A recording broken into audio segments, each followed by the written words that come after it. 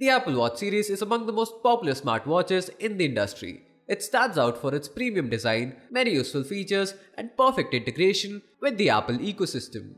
However, this perfect integration does not make it immune to some occasional bugs and issues. Users have been reporting about an issue where they're unable to access the control center or the notification section of the watch with the swipe up gesture.